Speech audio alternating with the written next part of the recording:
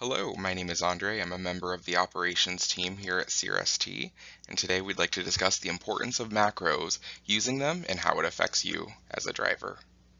As you already know, a macro is a standardized message sent via Qualcomm to dispatch. Your driver manager directly receives these messages and processes them in a timely fashion to ensure that we have all information regarding your fuel level, load, trailer, and other information updated correctly. And how does this impact you? It impacts your pay. The reason it impacts your pay will be explained in the next few slides, but what I'd first like to do is direct your attention to the picture on the bottom right hand of your screen. This is what it looks like when we actually receive a message or Qualcomm macro from your truck. On that first column there, where there's a 2, a 1, a 1, and a 0, those indicate the number of messages each truck has sent in. So as you can see on there, truck 103989 has actually sent us 2 Qualcomm messages, and they have been unread, which is why they show that number there. Once those have been read and confirmed by a driver manager, they disappear. You will also see the status bar. What that status bar shows is whether or not a truck is in progress under a load or if they are currently in a delivered status, meaning that they are not in progress to go pick up a load or under a current load. Our planning department uses this to get your next load, so it's very pertinent that we have you shown in a in progress or delivered status depending on what your next need is.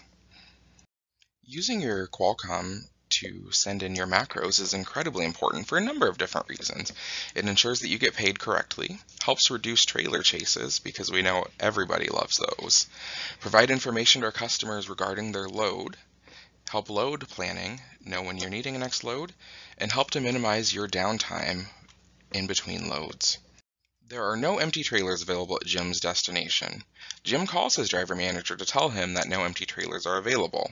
The driver manager then sends him a location to find an empty trailer, only for Jim to arrive to that location and find that that trailer nor any other empty is available there.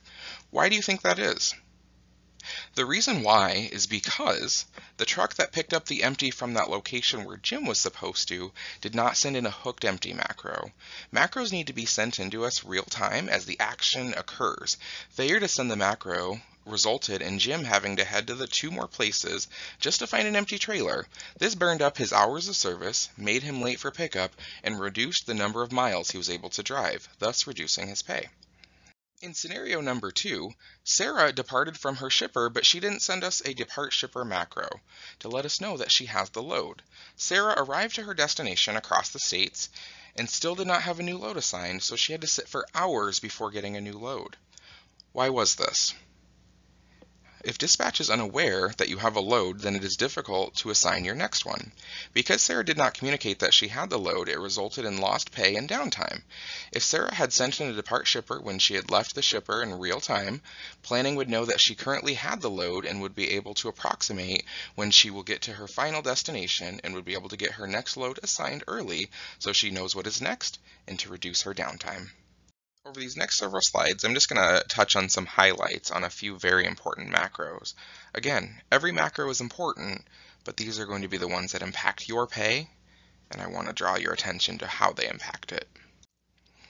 For these hooked and dropped empty macros, it's pertinent that you send those in so we can get our computer work updated to show you getting those empty miles or adding trailer shuttle pay if it's trailer shuttle for you. On the arrived at shipper and depart shipper macro, it's pertinent that you get those to us in a timely manner with accurate times so we can then go to our customer and get you detention pay if it is needed for that load. The arrive and depart stop-off macro are also important to show exactly where you are with your current load. If you have multiple pickups and deliveries, this helps us provide planning and accurate information as to where you are so we can get your next load planned.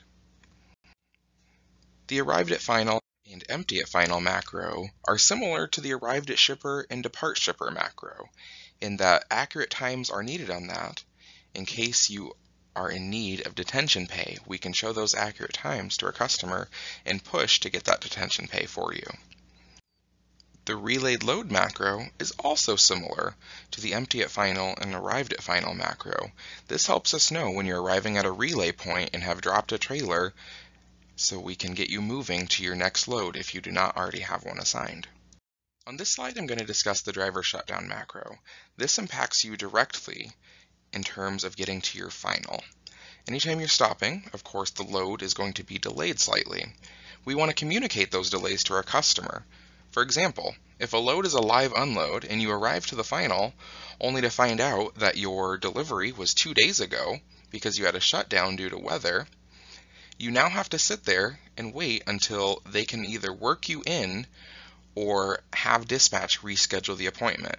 If you had communicated that driver shutdown to us in advance, we can work with our customer to get that appointment rescheduled so when you arrive, you can unload and head directly to your next load.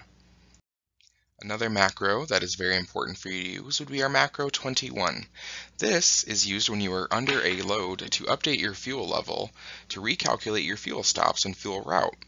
This will help prevent delays by allowing you to fill completely rather than stopping at an off-network fuel station, reaching out to your driver manager to have them turn on your fuel card, and then having to stop another 100 miles or so to refuel completely, as we cannot turn on your card for a full fill. The last two macros that I'm going to cover today, for time's sake, will be our paycheck issue macro. Paychecks post every Wednesday at 12 p.m. Central. Please check the driver portal at driver.crst.com to see your paycheck. As soon as you notice an issue, please send in a macro 25 to your driver manager so they can get your pay corrected as quickly as possible. The other macro that I would like to bring to your attention is a macro 44. This macro is great if you forget to go to sleeper during your 10-hour break or whatever else, any other issues that you may have made on your logs. This is great to communicate with eLogs about ever any corrections that are needed to your logs or any questions regarding them. Again, my name is Andre, and I'd like to thank you for attending this brief training regarding the importance of macros, how to use them, and when to use them, and why it is so important for you, the driver, to use them, and how it impacts you. If you have any questions regarding macro use, please reach out to your driver manager, and they would be more than happy to assist you with those.